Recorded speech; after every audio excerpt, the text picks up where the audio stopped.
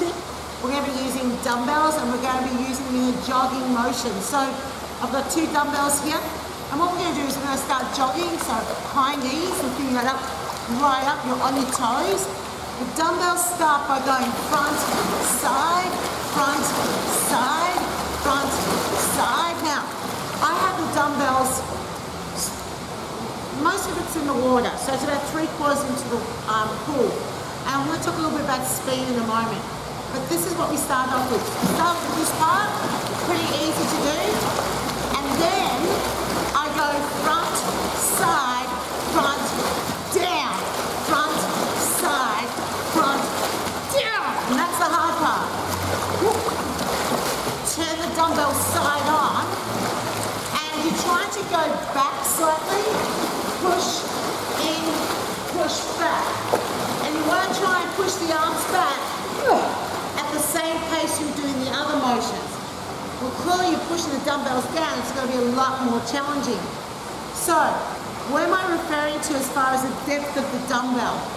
So in my classes, when I teach, I say to them, the only tempo you need to keep in time with is mine.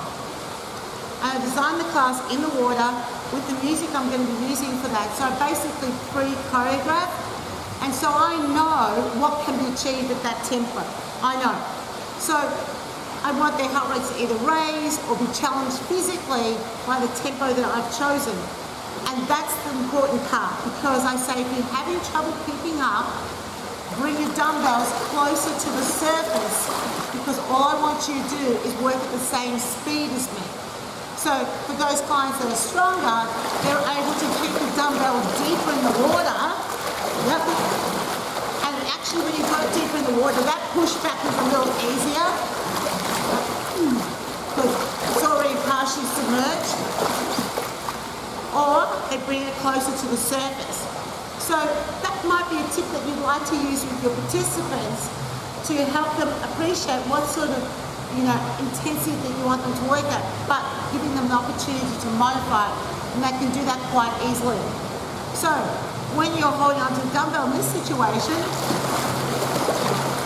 the only time you really get a grip is when you push down. The rest of the motion, even when you've got underneath the water, your fingers can sort of sit out, and so you're basically using the palm of your hand to push down. Really, really important to understand that, because a lot of instructors are really preoccupied with gripping. Not that there's anything wrong with gripping something or gripping something hard, but if you're using it for an extended period of time, there's another little technique too that you might want to also share. I think that's my phone ringing right now, but that's okay. You're more important. So remember to get them to jog up on their toes, lift the knees nice and high, okay, while you're doing that. So indicate that when you're on pool deck, and it's front, side, front, down. You really want to make sure they bring the dumbbell all the way back into the body. Yep. So they start each movement fresh. And that's this week's Aqua tip. Demonstrating the jogging movement with the dumbbells is not a difficult one on land. So it is a high knee jog, so you're lifting your knees up high, and then you're demonstrating the arms. So what I often say to my clients is high knee jog, arms forward, arms out. Then I stop the jogging so I can communicate more what I want them to do with their arms. Jogging and trying to talk to them at the same time will only really fatigue you, so that you don't have enough air to communicate what you want to your class.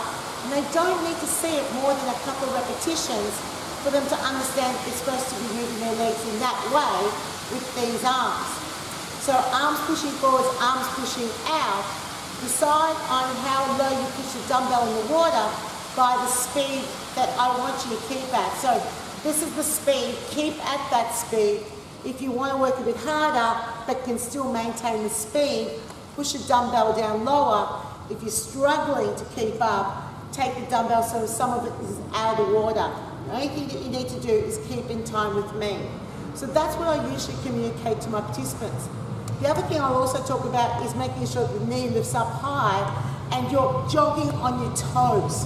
So you want to lift yourself up out of the water and get that nice elastic rebound action from your feet. Then we layer on the extra arm action. So we go jog forwards, side, front and push down, front, side, front and push down.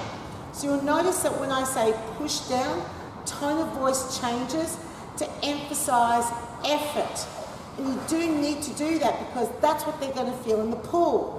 It's not like what you're feeling on land, it's what they're feeling in the water that you need to communicate. And you want to communicate push down so they can keep in time with the suggestion that they keep in time with you. Okay, that didn't make sense, but let me say that again. You want them to keep in time with you, so they need to know when to exert their effort, bang, down in the water so they can keep in time with you. But you've got to communicate that as an instructor. So, not a hard one to demonstrate, pretty easy to do on land, and that's this week's Aqua tip.